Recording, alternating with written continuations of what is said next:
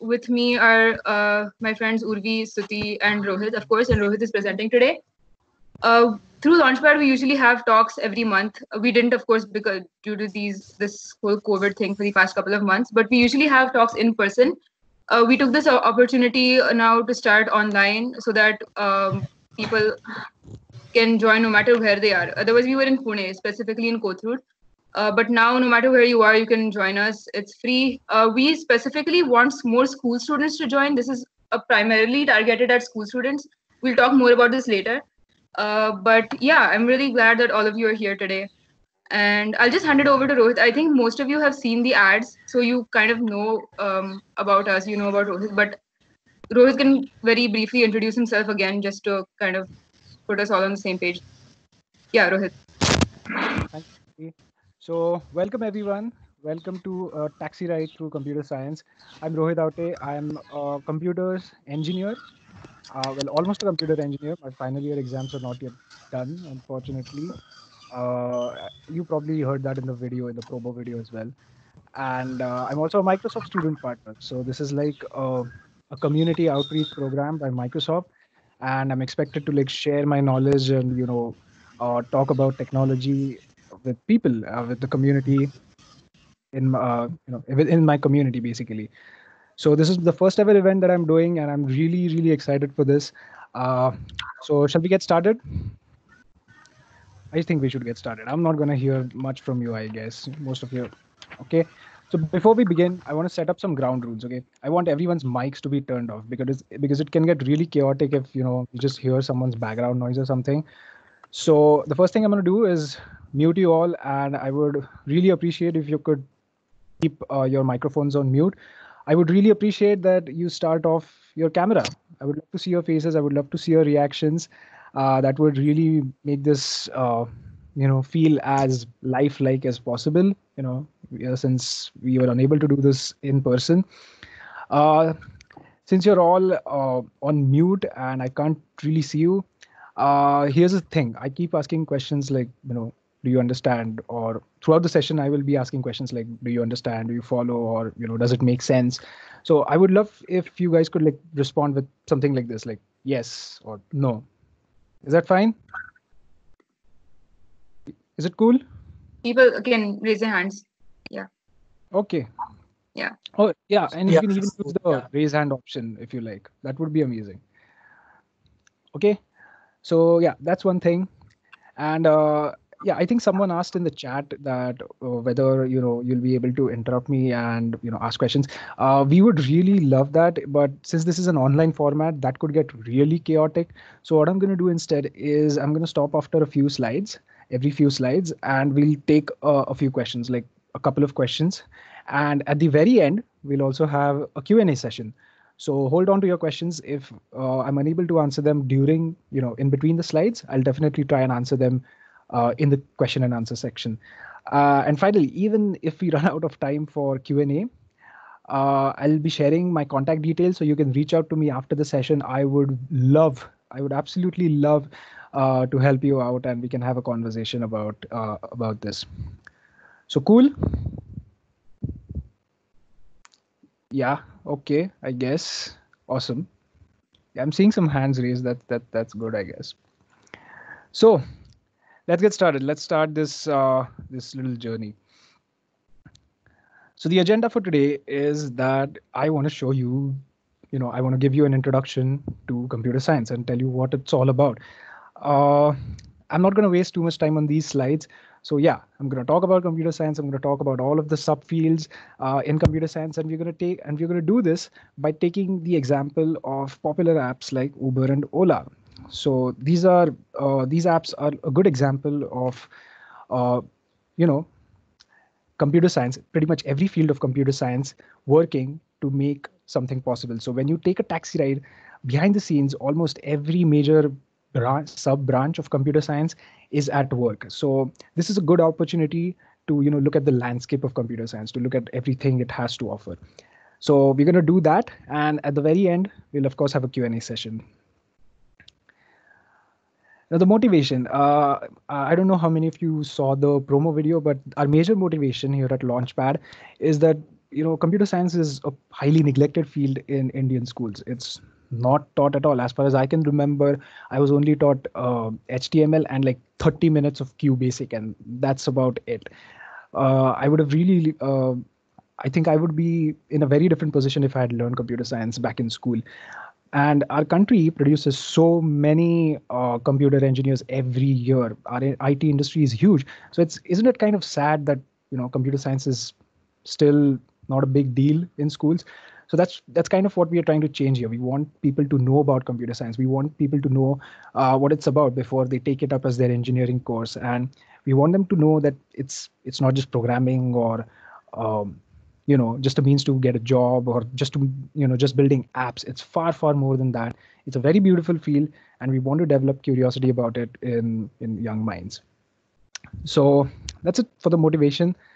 uh okay, yeah, let's begin a ride. Okay, keep doing this.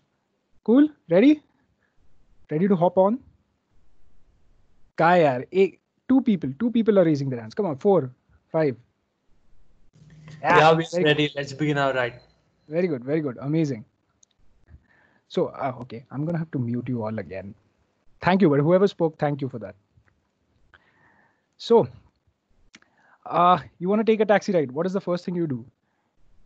You whip out your phone and you open the Uber or Ola app. So let's start from the app. This is probably one of the most popular fields of computer science. It's software development, making apps and making websites and stuff like that. So this is what a lot of people think of computer science as, just building software, and that's really not true. And you'll see how in this session. But let's start off with that. This is how you interact with Uber. You open up the app, you type in your location, your destination, you select the type of cab you want, and then you press that ride now button, and Uber and a taxi shows up at your doorstep. It's pretty amazing. So let's talk about what software development, what all comes under software development. You're obviously building an application that people are going to be using, so it's very important that the user interface is good. Look at this. This is a pretty application, right? It looks really good. It's slick, it's modern. So that's part of software development, user interfaces. And UX means user experience. So is the app intuitive to use? Is it immediately obvious what needs to be done in order to accomplish a task in this app? So this is quite a deep study on its own, and it's really interesting. And by the way, if you're just starting out with programming, this is actually really good. Not just programming, but computer science in general. This is a great way to get into computer science, because actually like writing some code and seeing it visually is really, really satisfying. The second thing that software development comes with is, well, you made that beautiful layout. It's all animated and it looks slick, but you also need stuff to happen when you interact with the UI. When you start press a button, for example, when you press that right now button in Uber or Ola, the taxi should actually come to your place. So that's what happens with all of that is the business logic of your app. This is the actual stuff that happens behind the scenes in order to accomplish the task. Like, for example, when you click on that right now button, Uber has to talk to its servers. It's finding a taxi for you. It's calculating your ETA, or what else does it do? It calculates, it finds the best distance between your location and your destination. All of that needs to be done behind the scenes, and all of that comes under business logic. And if you're developing software, people don't use just the same phones. So people use Android, iOS. Maybe you're building a website, so you're dealing with multiple platforms. So maybe you want to maybe you want to be an Android developer or an iOS developer or a web developer, or a combination of those. Or maybe you want to develop for desktop, Windows, Mac, stuff like that. So software development is huge. This is one of the biggest industries as far as like the subfields of computer science goes. This is one of the most. This is one of those fields which has a lot of jobs, and it's fun. If you want to start off, this is really, really fun. So let's move on. You click on that right now. Rohit, just a sec. I think people are having issues with their mic. There are a lot of people who are saying so in the chat. Could you just give us a minute so we can figure out what's going on? Oh yeah, sure. Uh, Okay, a lot of people are like continuously like leaving and joining the meeting. Are you people having issues with your mic? Could you unmute yourself and tell us what the problem is? Can you not see? Can you not hear? What's wrong? Would you people like to unmute yourselves and just tell us? You can just type in the chat. Okay. Thanks, Amol.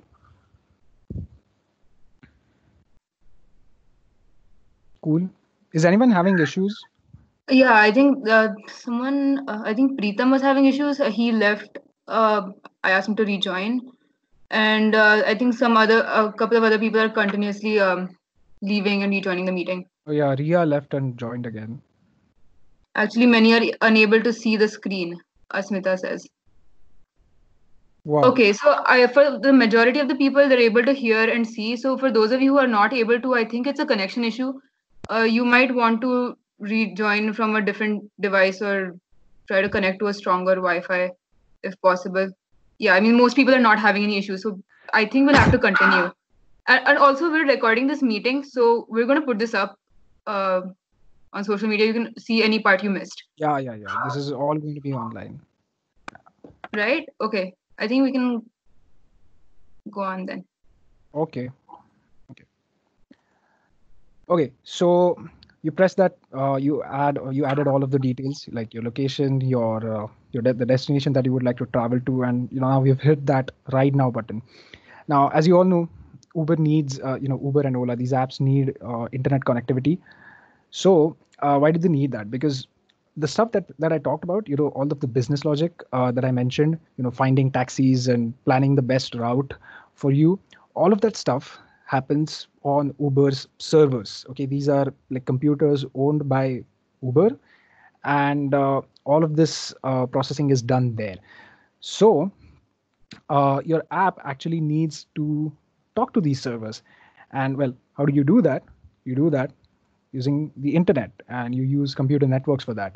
So this is another really, really vast and interesting field of computer science. This is, I'll geek about it afterwards. But basically, uh, most apps need to talk to servers. It's not just Uber and Ola. Even if you're like talking on WhatsApp, your messages are going to the WhatsApp servers and then they're going to their destination. So you always need servers. You always need networking. And let's talk about how networking works in general. So uh, your phone is generating some data.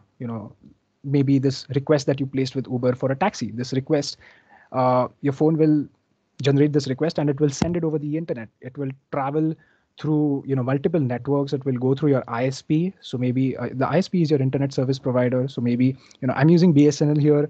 So my data is going to go through their servers, and then it will eventually reach Uber's servers after that. So that's typically how, and that's why it's called internet. It's traveling across networks in order to reach its final destination. And in order to make this happen, there are a few things that networks do.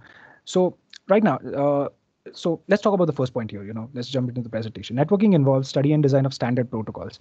So let me just explain this. This is because when you start learning about computer networks, this is going to be you're going to be bombarded with protocols. There are a lot of protocols. So a protocol is just a formal way of communication. Like right now, I'm speaking to you in English. This session is in English. You're able to understand what I'm saying because you understand English, I understand English, and that's the reason this communication is well possible. If I was speaking in a foreign language, this won't make sense to you. If I was speaking in I don't know, Japanese, very few people would be able to understand. So this logic applies here as well. Your phone and the server should have they should know the protocol. They should use the same protocol. They should understand the same protocol. And for this reason, we have standard protocols. These are openly available. They are agreed upon by a huge number of people and companies, big companies, and then they are they're part of every computer, pretty much every computer out there. And so does that make sense? You can okay, does it? You can use the okay, good. So yeah, that's one thing. So you need standard protocols. So some of the protocols are TCP, IP, HTTP, UDP. These are some of the very popular protocols that are used for communication. Next thing, I talked about how the app is sending a ride request to the Uber servers. Well, that entire piece of information won't go, as a whole.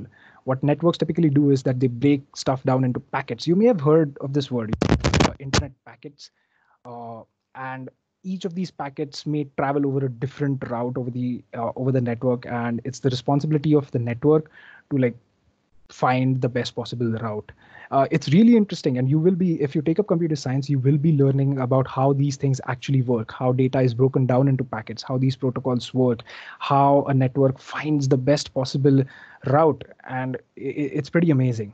And if you're communicating, you also need to ensure that whatever you're sending, in this case, the app is sending stuff to the Uber servers. You need to be confident that the stuff is actually reaching the servers. You need some sort of guarantees about that, and even that, we have protocols for even that. So networking is amazing. We take it for granted every day. We use the internet, like it's a natural resource, but it's pretty amazing. It's a really, really complex thing, and the fact that it even works as well as it does, it's pretty amazing. So yeah, let's move on from networks now. So the app has now sent your ride request to the servers, but well, you want your communication between the communication between the app and the server to be private, right? You don't want anyone snooping in on this communication. Like, why? Like, what if someone, I don't know, like you add your destination and someone is able to read that destination, because your data, when it's going over the internet, anyone can read it. So you don't want that to happen. You want privacy. You don't want anyone snooping in on your internet activity. And this is where cybersecurity comes in. So one of the major ideas in cybersecurity is that everything, all of the data that basically goes over the internet should be anonymous. And even if someone comes across that data, they shouldn't be able to do anything with it. And for that, we use something called encryption. And if you look at the bottom of the slide, let's say I'm placing an Uber request and I want to go to Deccan. For all of you who are outside of Pune, who are joining us from outside Pune, Deccan is a place in Pune. It's a pretty popular place. So let's say my destination is Deccan. That's what I've typed into Uber. Now, if I just send Deccan over the internet, and someone, maybe BSNL or maybe some attacker or a hacker or something, like a malicious person, is able to retrieve that, that's kind of dangerous, right? We don't want that. I only want my destination to be known between me and Uber. I don't want anyone else snooping in. So instead of sending Deccan as it is over the internet, what the app or what my phone would do is it will encrypt it. So what it will do is it will take this Deccan word and it will convert it into this complete gibberish here. Can you see this? This makes no sense, right? It just seems like a random sequence of characters. And now the app will send this over the internet. So even if someone were to get access to this, even if someone reads this, they won't be able to make any sense out of it, right? How the hell is anyone supposed to know that this means Deccan?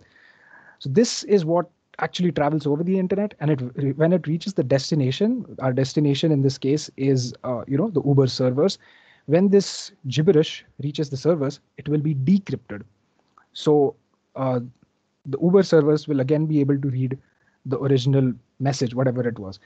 And this is kind of amazing, right? What do you think? This is pretty amazing. This is some really intense mathematics, and it's really interesting. This is called cryptography. This is partly computer science, partly mathematics, and it deals with how you can do these conversions. There are many ways of doing this, but this is the basic idea. This is basically how all of your online transactions and all your online communications, even this video call that we're having right now, is secure, and this is the basic idea.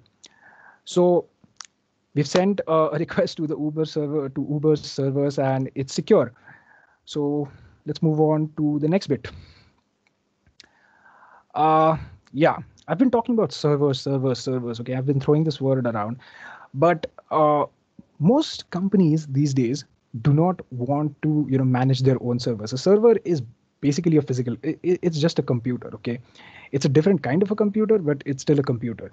And if you're operating at a scale as huge as Uber and Ola, or or any big application, you need lots and lots and lots of servers. You need warehouses full of servers, and they're called data centers. But the thing is that it's very expensive and very tedious, and it's very difficult to maintain these data centers, because you constantly have servers crashing. You need to keep all of those servers cool. You need to keep them updated. You need to keep the software updated. It's a pain in the butt. So wouldn't it be great if someone else kind of managed all of that for you, and you could just use the servers as it is, and without having to worry about building all of them from scratch? So this is exactly the idea with cloud computing. Cloud computing is basically uh, using, or rather renting, someone else's server and using it as your own for a while. It could be for a while, could mean 5 minutes, an hour, a year, forever, whatever. So there are there are cloud providers, or cloud computing platforms like Microsoft's Azure is a very popular cloud computing platform. And what they do is, so what Microsoft has done with Azure is that they build these massive, huge data centers all over the world, and they build these and they stuff them up with lots and lots and lots of servers. And whenever companies like Uber or Ola, or even me, even if I need a server, I can just go on Microsoft Azure's website and I can say, hey, I want this server, I want this kind of a server, can just give it to me, and they'll provision the server for me, and I can start using it right away. And maybe I'm building like I'm a startup. My my startup is really small right now, but it gets really popular. I can just ask Microsoft to give me more servers. It's very easy for me. I don't need to worry about uh, maintaining that data center and managing all of those servers. Microsoft will do all of that for me. I can just conveniently sit here, go on Microsoft's website, and just keep adding more servers. So it's cheap because you don't have to maintain a data center. Again, it's scalable. As I said, if you need more servers, you can just literally go on the website and provision more servers, and you'll have them in a few minutes. It's extremely convenient. I think that's quite evident by now, and it's extremely easy to use. So Ola uses Microsoft Azure. Ola runs on Microsoft's Azure platform, and Uber runs on something called AWS, which stands for Amazon Web Services. It's Amazon's cloud computing platform. So these are some of the big names. Even Uber uses Azure for some of their tasks. A fun example is again Netflix. I think everyone uses Netflix. Netflix runs entirely on Amazon Web Services. I think that's kind of cool. So, yeah, what's the ratio on this? Are people following this? Let me see the numbers. Cool. Does anyone have any doubts at the moment? What about Google? What exactly do you mean? Means does Google have its own cloud computing, or Oh, it yes, also yes. runs on? Yeah. Google has its own infrastructure. In fact, Google has some of the most advanced infrastructure out there, and even they have their own cloud platform called Google Cloud Platform. So, AWS, Azure, and GCP, that's Google Cloud Platform, are some of the big names in the cloud computing industry.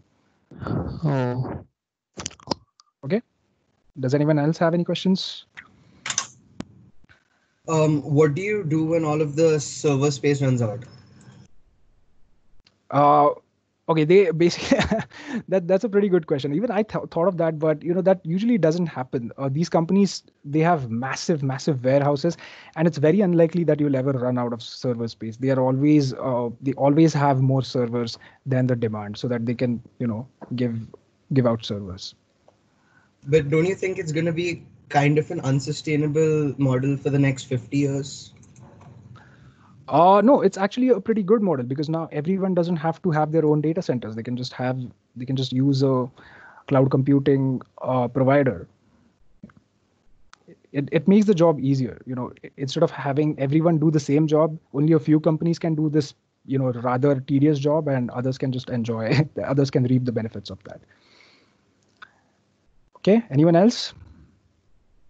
Okay, someone on the chat is asking, is encryption the same for particular location all the time? Oh, no.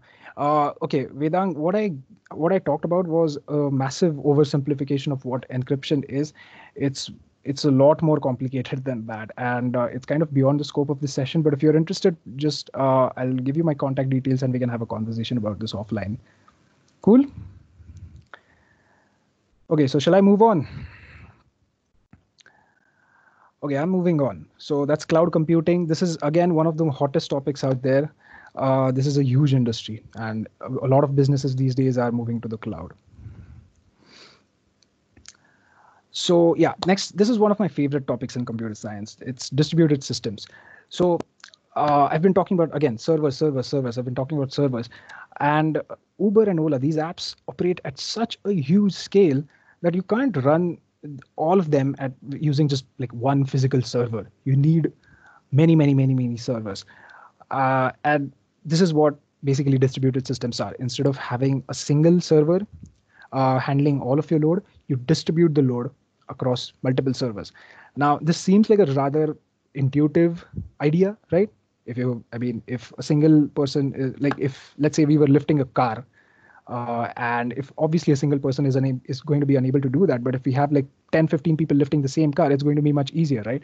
So this is kind of an intuitive idea. You're distributing the load, but it's easier said than done. This subfield has one of the most interesting has some of the most interesting problems, engineering problems that you can face.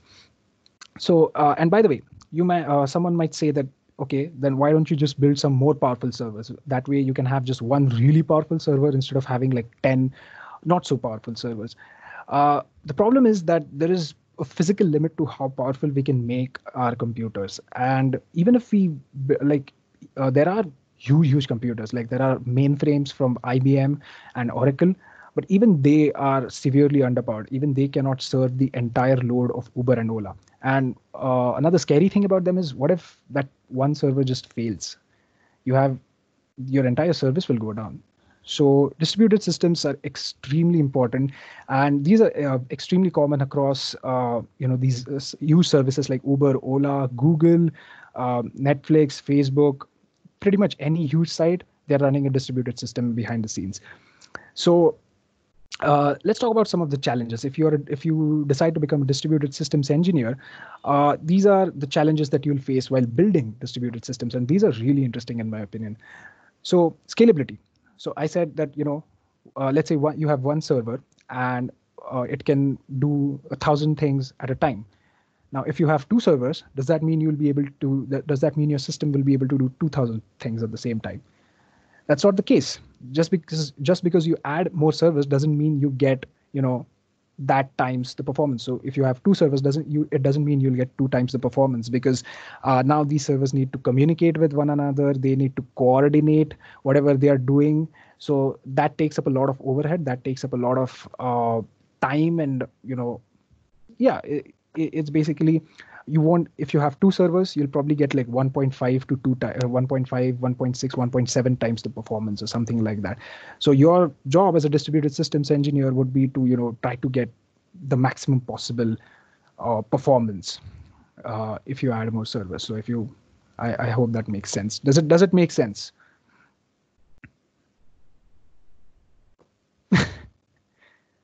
Does it make sense? Okay. Yeah, okay, I think a few people are responding. Cool.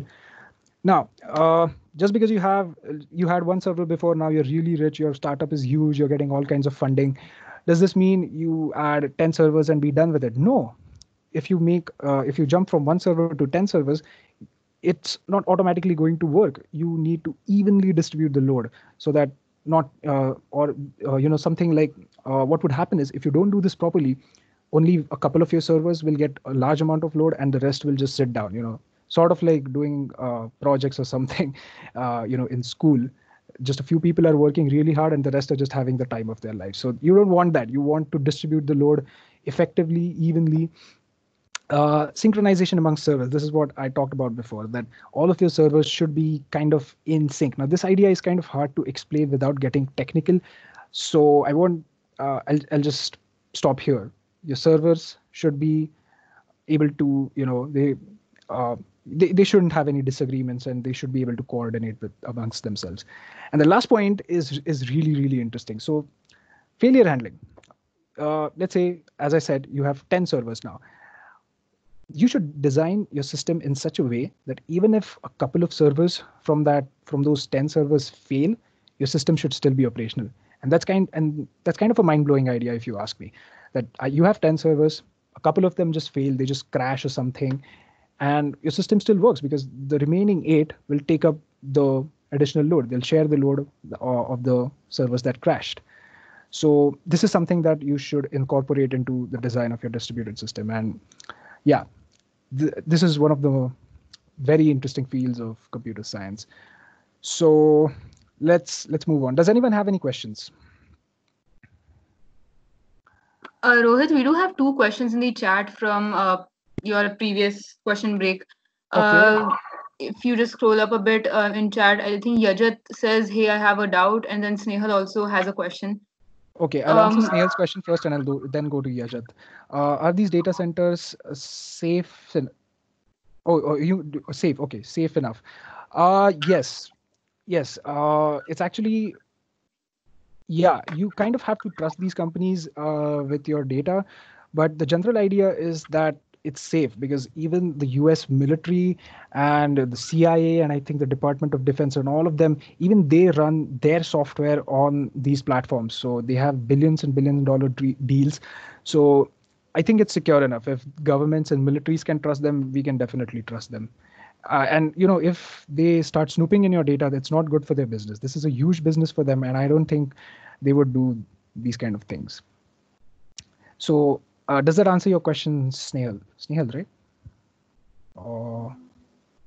Yeah. What if our data gets mined? What if your data gets mined? Can you repeat, please? Means I heard about the data mining. So. Oh no. Data mining is a completely different thing, and I will be talking about data mining. Is this you, Rajat?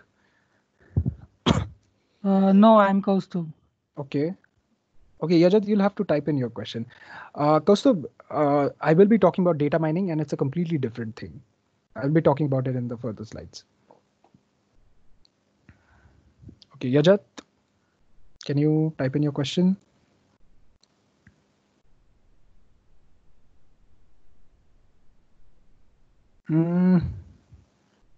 Okay, I'll just take your question the next time. Okay, just leave it there for me. He's asking, can you hear me? No, we cannot hear you actually, so you'll have to type it in. Oh yeah. But I think this is going to take a while. Okay, Vaishnavi has a question until then. Okay, for some servers to work, even if others don't work, so what additional features do we need to add?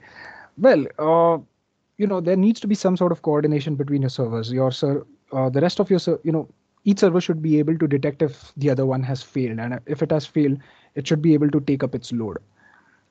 So it's kind of there are techniques to do this. It's a lot. It's beyond the scope of this session, unfortunately. I'm afraid I don't have a straightforward answer to, what additional features do we need to add. We can talk about this offline. Does the gibberish and the original destination have a relation, or the code is random characters? It's random. It's random. It has nothing to do with destination. Okay, that destination thing was just an example. You can encrypt anything. You can encrypt your name or whatever, your password. It could be anything. There's no relation between the data and the gibberish. Does it ever happen that all the servers are not working? Well, that would be disastrous. And distributed systems engineers have to. Arnav, this is Arnav's question. That would be disastrous. That usually doesn't happen, and if that happens, you're in a bad place. You need to take care of that, and people do take care about that. How these servers are communicated? They typically communicate over networks, seaways, satellites, yeah, whatever. They use hashing techniques for encryption. Hashing is different from encryption. But okay, Deepa is unable to see the slides. Can you join in from a different device? Okay, I think I'm going to move on. I'll take the remaining questions later. So did I miss any slides in between? No, I think if there's No. just a connection issue, we can like just continue. Okay. So, Rohit, uh-huh. there's one question in the chat, like right now. Okay. How does the server understand what gibberish means? Oh, okay. There's some intense mathematics going on behind the scenes in order to make that happen. Um, Again, I would have to get really technical about it. There are keys involved. The server and the app would have the same key, and hence they're able to encrypt and decrypt with the same key, and uh, hence it can make sense of the gibberish. Does that answer your question? It's a bit more technical than that. How many people can use one server at a time? It depends on the server. A server can serve, a typical server would be able to serve like thousands and thousands of requests every minute or every second. Yeah, every minute. They're pretty powerful, these servers. Okay, I'm sorry guys, I'll have to proceed. We'll try to answer your questions in the next Q&A break or at the question and answers in the end. So let's talk about backend development. Is everyone mute? Just hold on. I'm hearing someone's. Okay, cool. So let's talk about backend development. So in the very first slide, I talked about how the server needs to perform a lot of tasks like, finding a driver for you, finding a vehicle, finding a taxi for you, calculating your fare and planning the most efficient route. And well, all of those tasks need to be actually, coded by somebody. These things need to be implemented. The software for that, programs for that need to be written, and all of those programs will then run on the server. So all of this comes under what we call back-end development. This is because all of this stuff is happening behind the scenes, so it's called back-end development. And this basically deals with all of the business logic, like handling user registration. So when you sign up, it needs to verify your identity, save your name and password and your details to the database, and payment handling. And backend development is a broad topic, and this is another area with which a lot of people start off with. So yeah, this is backend development is all of the software that runs on your servers. Let's move on. I think there are a few questions in the chat, and I will get back to those. So let's talk about some really hot topics in computer science, and this is getting really popular these days. This is rather really popular these days, and it's machine learning. And this is something that Uber and Ola use behind the scenes. But before we get into how they use them, I want to talk about machine learning itself. Okay. And before we get into machine learning, I want to talk about how we as humans learn. So, when we are born, we don't really understand the environment, right? If you were to take a baby on the street and point to a car and ask the baby what that is, I bet the baby won't be able to say car. The baby doesn't understand that it's a car. But as you grow up and as you see your environment, you see so many cars and so many different vehicles that you start learning, okay, this is a car, even that's a car, even though these cars might look different, or they may be different cars, you may look at them from a completely different angle or something, but we are able to recognize cars. We are able to recognize buses. We are able to tell cars and buses apart. So the point I'm trying to make is that as we see more and more things, we sort of learn from all of these examples about, let's say, how to recognize a car. This is not something that we are born with, but something that we learn from experience. We learn from examples. After looking at many examples, we are able to detect these little patterns in what we see and perceive. And that's kind of the same idea that machine learning uses, because the reason machine learning and we're talking about this is that you cannot actually write programs for everything. For example, if I ask you to write a program and which looks at an image and tells whether or not that image contains a car, you can't write a program for it in the traditional sense. Now, again, this is kind of hard to appreciate this idea, but you've got to trust me here. You cannot write a program to identify a car in a picture. The reason for that is because we cannot give a proper definition for what a car is. I mean, I can say, a car has four doors, it has an engine, it has four wheels, it has a window, but but each car has these things in a different way. So, an Alto and a Maruti Alto will have a different door from a Volkswagen Polo, or a Tesla Cybertruck looks completely different. But yet, as humans, we know that they're still a car because we kind of see the similarities in the patterns, and we are able to recognize those patterns. And hence, for tasks like these, if we were to make computers perform these tasks of like identifying uh, cars in a picture, or recognizing someone's voice, we need machine learning. We can't just explicitly write a program for that. So what we do is uh, we sort of, it's similar to the baby example that I just gave. What you do is you provide the program with lots and lots and lots of examples. So let's say you're the car example. Let's say you're writing a program which can tell whether or not a picture contains a car. So what you would do is you would give the machine learning program lots and lots of examples of pictures of cars, and you teach it to find patterns in these images. And once it has seen a sufficient amount of examples, and then you give it a new example, it will look for those patterns, and it will be able to identify, and it will be able to say that, this looks like a car. I have definitely seen these kinds of patterns before. I can say with like 80% confidence that this is a car. And that's the basic idea behind machine learning. Instead of explicitly telling a program how to reason about an image or something, you provide it with lots and lots of examples, and it will learn through those examples. It's similar to how people learn. We learn through examples, we learn through experience. And that's the basic idea behind machine learning.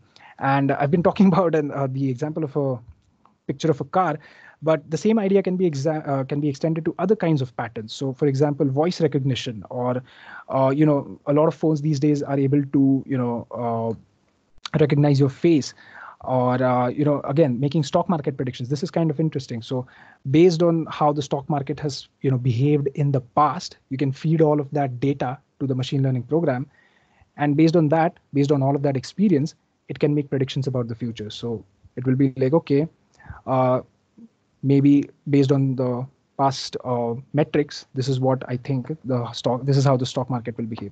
So this is kind of the idea behind machine learning. And this is an extremely hot field in computer science. And that's the reason I'm kind of really emphasizing this. This is what a lot of people are interested in. The possibilities here are literally endless. There's a lot of research going on, and this is just really, really interesting. So, oh, by the way, I wanted to talk about this. So this image is of a deep neural network. This is a program which mimics the behavior of the human brain. So it's kind of interesting. So how does machine learning work for these taxi services like Uber and Ola? So they use it for predicting what kind of demand they're going to be seeing. So right now it's COVID-19. No one's using these services, so that their demand is probably down. But in regular situations, they would be able to look at past experiences and forecast what their demand is going to be like. Dynamic price adjustment. If you've used Uber, they have something called surge pricing. So they change their prices depending on the current situation. So again, that they do using machine learning. I'm just going to have some water. Okay, just give me a second.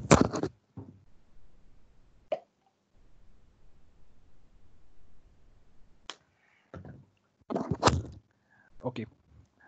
So yeah, scaling up and down as per demand. So we talked about cloud computing. So if the demand is kind of low for taxis right now, maybe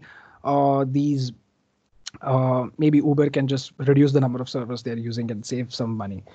Finding the best route, they can look at the current traffic conditions and try to predict how much time it will take for you to reach a destination, and based on that, they'll find the best possible route for you. Customer support. We have so many complaints when we use applications. So instead of employing people to sit down and talk to customers, you can have bots which can which can interact with people using natural language. Calculating estimated time of arrivals. This again kind of deals with the traffic and everything. setting financial goals. They can use past experience, and this is the most interesting part. This, I think, is probably the pinnacle of what machine learning can do. It's self-driving cars. So Uber has their huge self-driving car project, and they use computer vision. So they have cameras and sensors on cars, and they can identify objects in their environment, and they can make decisions about how the car should go. It's all really, really, really interesting. So machine learning is hot. It's a hot topic. And a related topic to machine learning is data science. So these days, we have pretty much every app and service that you use collects a huge amount of data from you. So, for example, this Uber might be collecting data about how the kind of speed the driver is driving at, or the speed at which the driver. No, a lot of metrics. They basically collect a lot of metrics. If you're using other services like, let's say, I don't know, YouTube, and YouTube might be making a note of where you're clicking, which videos you're watching, how long you're watching them, are you skipping the ads? They collect all of this data in order to make more sense of how you're using their service. But just having all of this data, just collecting all of this data and just having it sit there makes no sense. So the point is that data by itself is useless. Even though you collect a lot of data, it doesn't produce it won't produce value for you immediately. It is of value only when you are able to make extract some knowledge out of it, extract some conclusions out of it. And the reason I'm talking so much about data science is because this is literally one of the hottest jobs right now. This is considered This is considered to be a really prestigious jobs, and people are getting paid really, really good for this. And it's a really interesting field. So as a data scientist, what you do is you take all of this data and you use statistics and machine learning and all of these mathematical tools, and you analyze this data. You try to extract some meaningful information from it. You try to extract some knowledge from it. Okay, so that it's not just some raw data. It actually gives you something of value, and usually this something of value is tremendously useful for businesses. Because just think about this: if YouTube is able to understand what you like better on their homepage and what you're more likely to click on, it means more business for them, because they'll be able to feed you more ads. And that's the reason companies love data scientists. That's the reason they're getting paid really, really well. And it's an extremely interesting field. So Uber uses data science. Uber, Ola, all of these apps use data science for like setting financial goals. We talked about this: dynamic pricing, demand forecasting. So based on the previous experiences, previous data, whatever they've collected, they can change their app or their algorithms, their software for the most profit. That's the basic idea. So before we proceed, I'm going to take a few questions. So I think Dave had a question. Is Okay. CAPTCHA hard coded? If you scroll up. Okay, CAPTCHA hard coded. No, it's not hard coded. I think it's generated on the fly. I don't exactly understand what you mean by hard coded. Okay, someone else is asking something.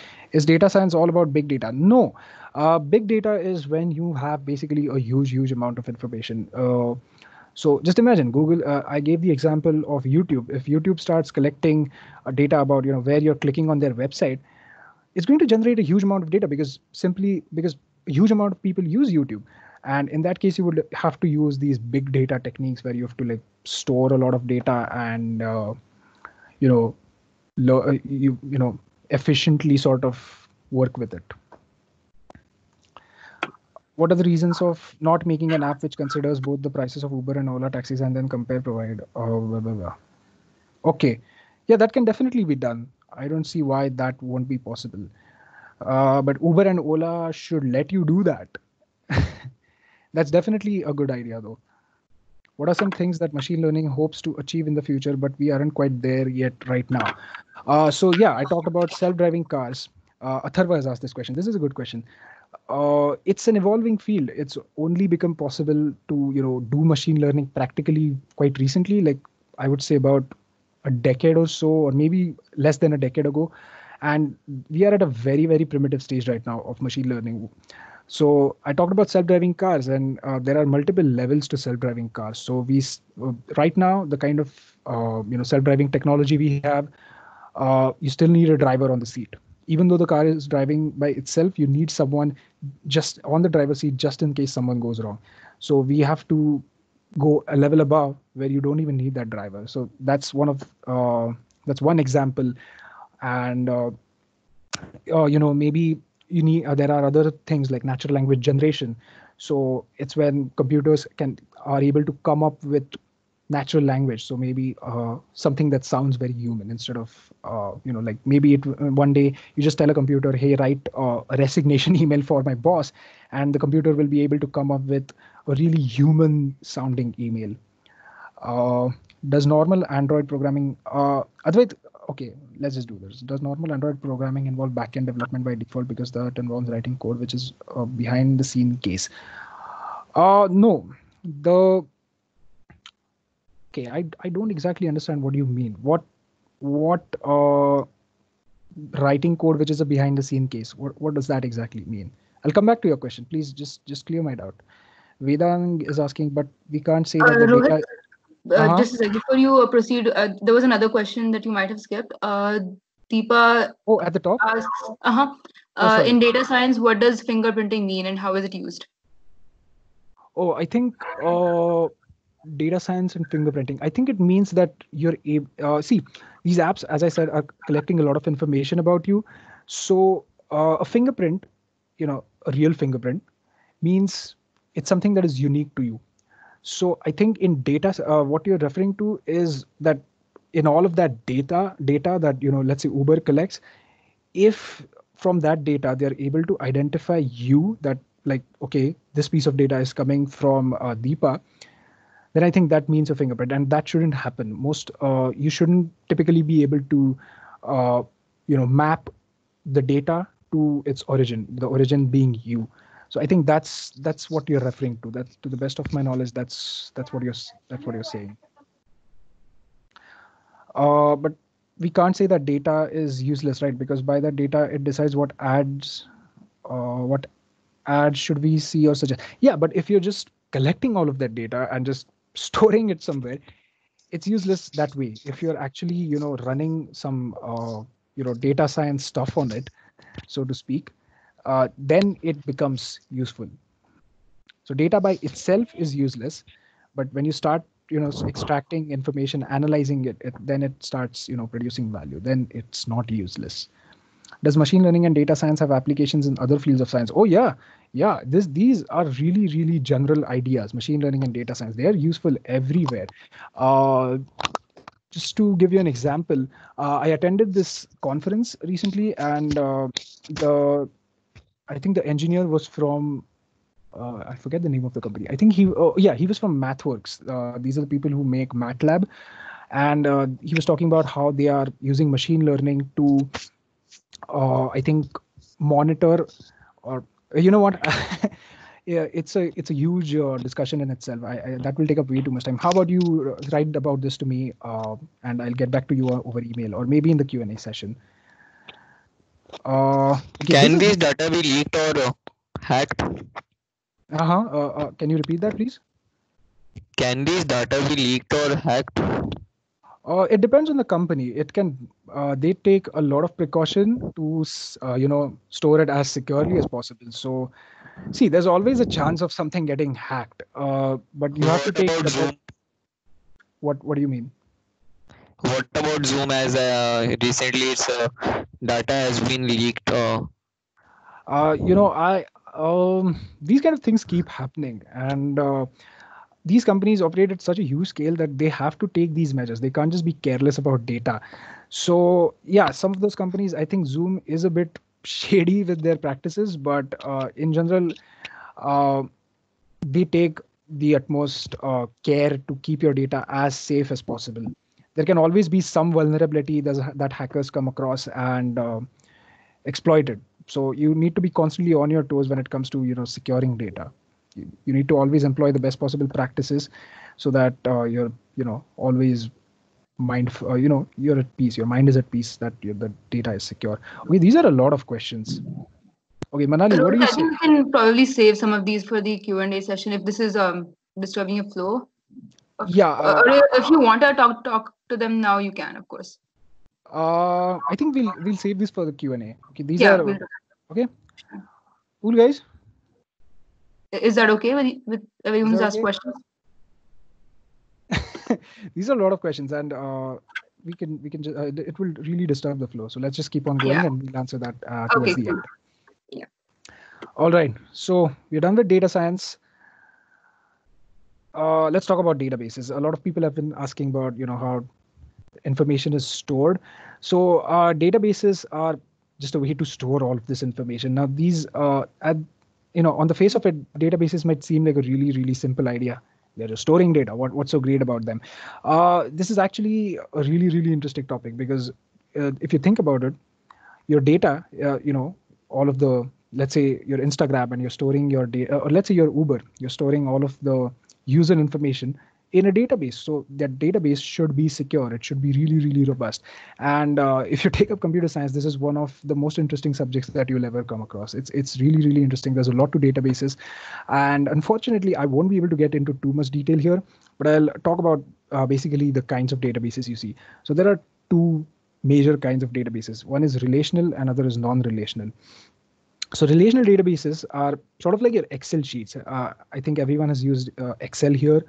They're just tables, and you have, let's say you're storing information about a person. So you'll have columns like name, age, date of birth, I don't know, gender, stuff like that.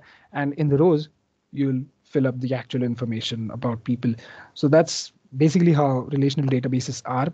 And you can have multiple tables. You can link them to each other.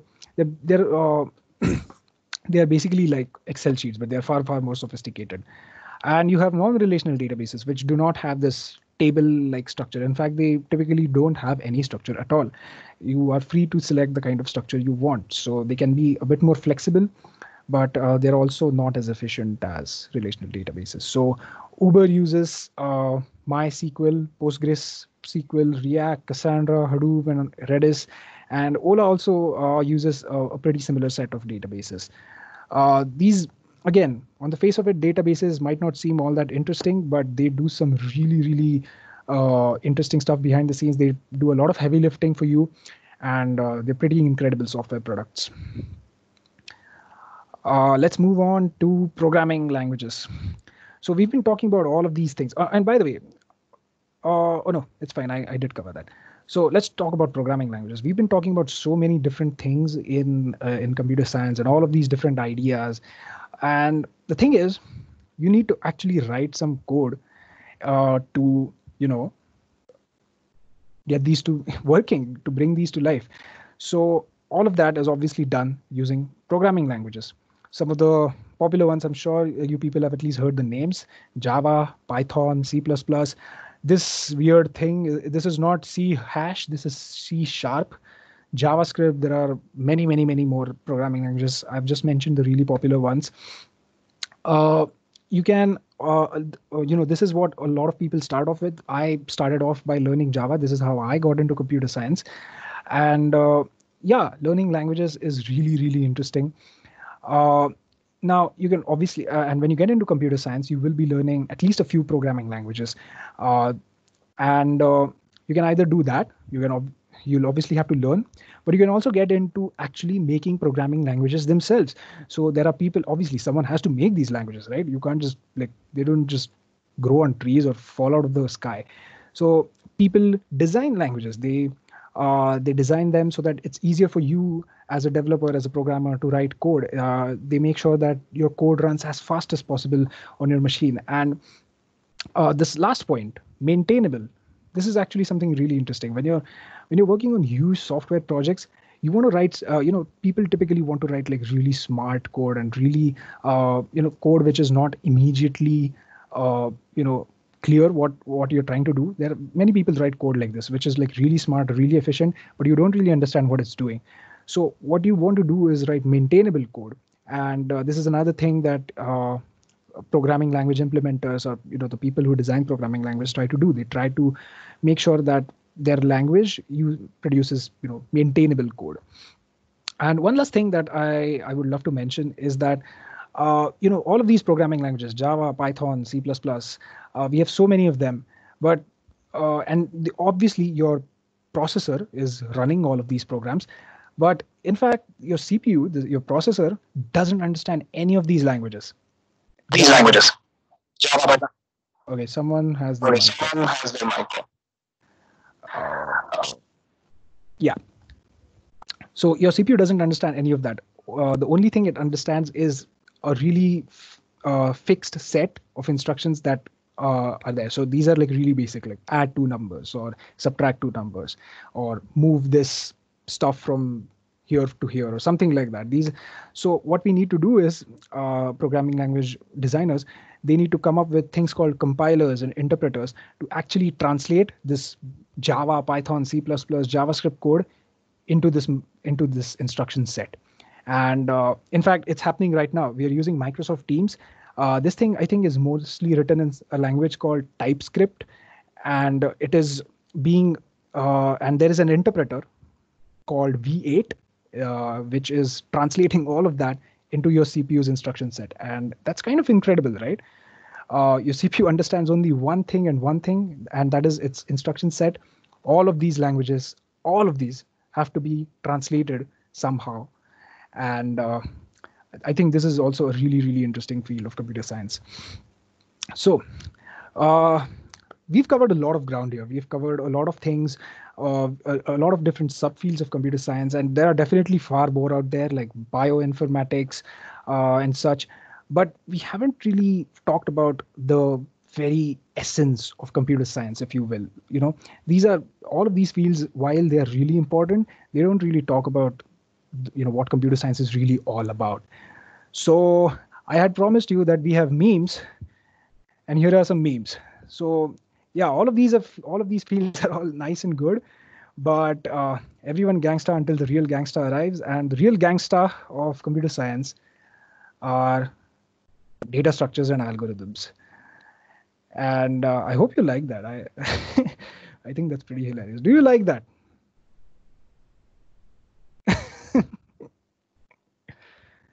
Okay, only two people like that. Come on, guys. Come on.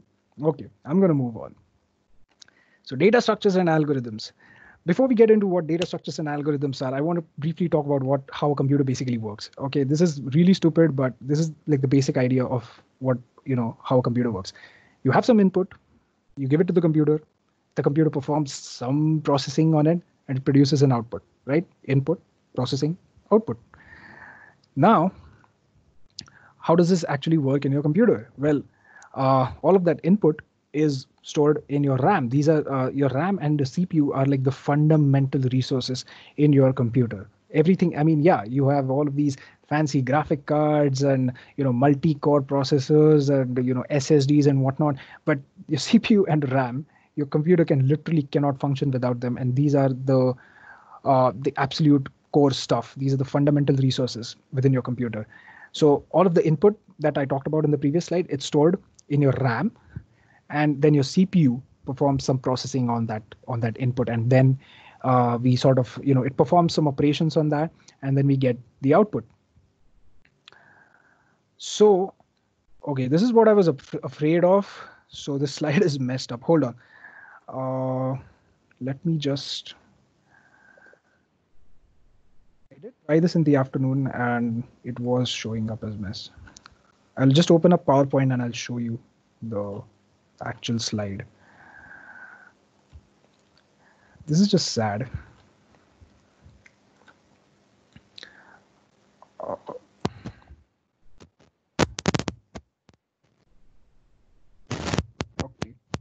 So guys, this is the actual slide. So even though these CPU and so yeah, the basic idea is that these resources are limited. CPU and RAM are limited. I know today's CPUs are really, really fast. I think, is everyone able to see this? Yes, thumbs up, thumbs down would be great. Cool, okay. So I'm going to jump back to the slide. Okay. So even though today's CPUs are really, really fast, you have multi-core CPUs, 8 cores, 12 cores, whatnot. And even though they're running at like 3 gigahertz, 4 gigahertz, each of those operations that you perform on your input still need some time. And it's obviously it's always a good idea to have fewer number of operations so that your program will execute faster. So fewer operations are always better. And even though our computers have like several gigabytes of RAM these days, even phones have 8 and 12 gigs of RAM these days, it's still limited. It's not unlimited. So making efficient use of it is really, really important. So I'm going to jump back to the original presentation. Huh.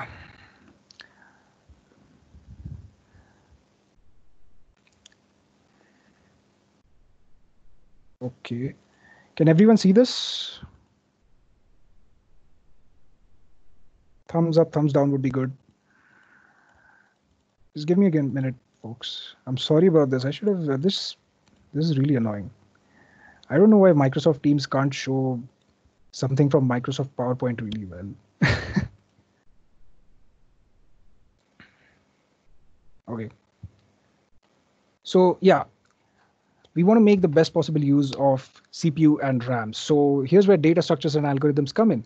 So data structures are basically a way of organizing your data in memory and you should be able to access that data really efficiently and modify it really quickly. So if you want to make good use of RAM, you should use the best possible, most appropriate, most efficient data structure for your data. So some of the common data structures are, an array. An array is just a list of, in this case, it's a number. It could be a list of names of people. Another really common data structure is a tree. If you think about it, you have files on your computer, files and folders. So let's say you have a folder at the top, and that folder contains a lot of files. So those are sort of, it's sort of a tree structure if you think about it. Your folder will have some files and more folders within it. Those folders will have more files and folders. So it's kind of forming a tree structure. So your files are actually stored as a tree on your disk. Hash tables are one of my favorite data structures out there. They store key value pairs. So an apple is red, a watermelon is green, a banana is yellow. This is a hash table. So data structures are really, really important. The way you organize your data in memory it can make a huge difference. And algorithms are how you perform a certain task. I cannot emphasize this enough. Algorithms can make or break your program. Literally, they're that important. So an algorithm, if you've never heard this word, it's just a sequence of tasks that need to be performed, a sequence of steps, if you will, that need to be performed in order to accomplish a task. So for example, if you want to make tea, the first task would be to grab a vessel, pour some water in it, add tea leaves, and obviously keep it on heat, add sugar, let it boil, and then serve it. So it's an algorithm that's an algorithm. That's how you make tea. That's the task. So in computer science, an efficient algorithm would have as little tasks as possible so that, you can accomplish as little steps as possible so that you can accomplish your task faster. So some examples of algorithms would be, searching for an element in an array. So let's say we have this array, and we want to search if the number 12 exists in this array, and it doesn't. So searching and sorting, you can even sort this array. Searching and sorting are some of the most fundamental algorithms. Finding the height of a tree. So the height of the tree is sort of the longest this path that you can follow along the tree. Find the shortest path between two locations on a map. This is what we've been talking about throughout this session. If you, for Uber and Ola, if you have two destinations, if you have 2 points on a map, your location and your destination, you want to find the best possible, shortest, most efficient path. You need algorithms for that. You need efficient algorithms for that.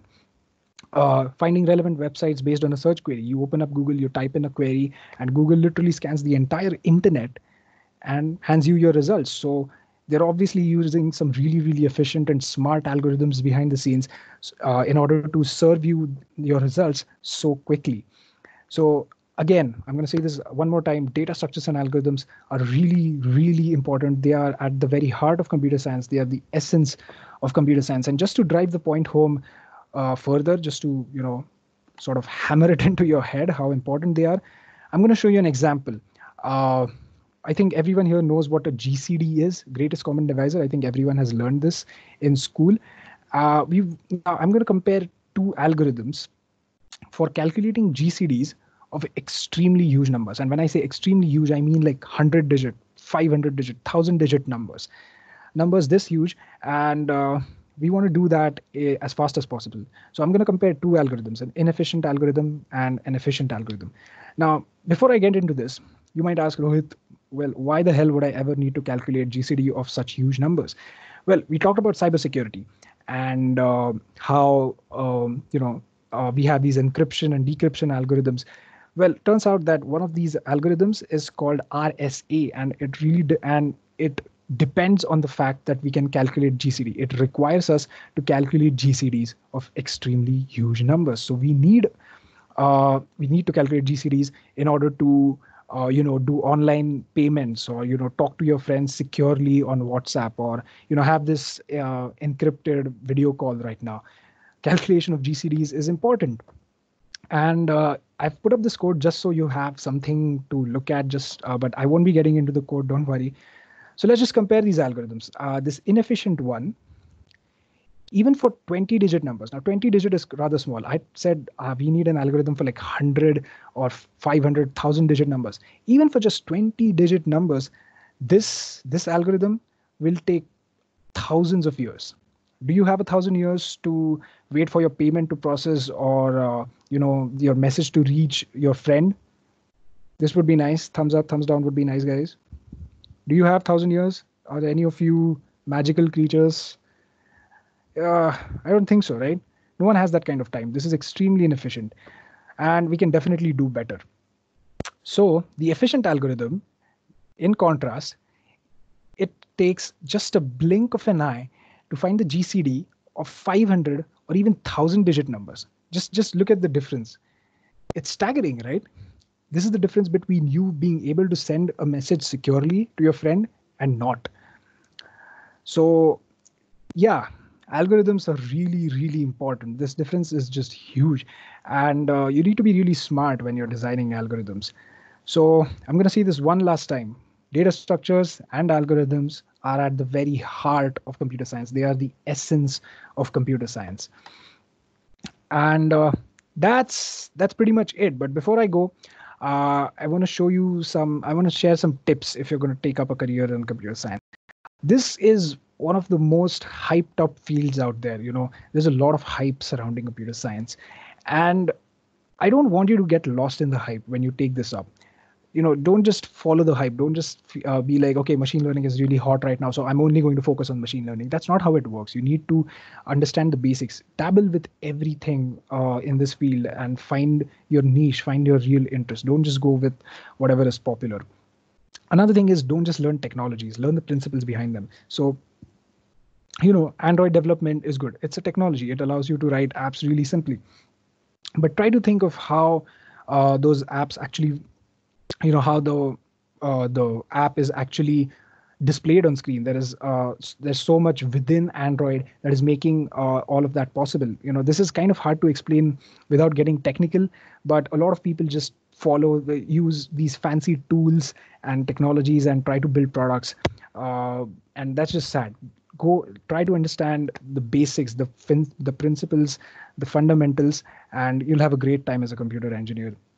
Don't chase the next shiny thing. Well, this is all, people keep saying that computer science is a rapidly evolving field, and every day there's something new, and that's true to a certain extent, but also kind of false, because if you understand the basics of something, learning these changes every day is not going to be hard, because it doesn't evolve that fast. People just keep doing things in a slightly different way, and they make a big deal out of it. But if you know the basics, you won't be intimidated by these new things. And this is pretty much one of the core reasons why I even wanted to conduct this session. CS, computer science, is not just programming. Yes, programming is a major part of it, but CS by itself is not programming. This would be like saying CS is programming would be like saying that maths is about writing equations. Is it? It's not, right? It's definitely not. It's just a means to an end. It's just a way to express your ideas. What matter are your ideas. So computer science is not just programming, it is logical and analytical thinking. You're presented with a problem and you should be able to, reason about it, think about it logically, and analyze various solutions to it. It's problem solving. It's showing your creativity through problem solving, and that's really the core of computer science. And you might think that ha kaitari was he I'm just saying some nonsense here, but as you sort of mature through this field, this is what you'll slowly realize. And if you start off with this mindset from the very beginning, it will really, really help you. I promise you this will help you, because a lot of people just get lost in these first 3 points. They just, they go for the hype, or they just learn some technology and don't focus on the basics. But if you are good at problem solving and, thinking analytically and logically, if you're creative, computer science is the field for you. And all of these things, if you do these, this is basically what separates mediocre engineers from the really brilliant ones. These big companies like Microsoft and Google, they're notorious for their tough interviews. And these tough interviews don't deal with, whether or not you can use some fancy tool or technology, or, you can program in this new programming language. No, they focus on the basics. They focus on these things. The fourth point that I mentioned here: logical thinking, analytical thinking, problem solving, and creativity. That's what they always try to find out, in their interviews. I've been through Microsoft's interview process, and I'm telling you, this is it. This is the stuff that separates mediocre engineers from the really brilliant ones. And yeah, that's pretty much it. So thank you. I hope you enjoyed this session.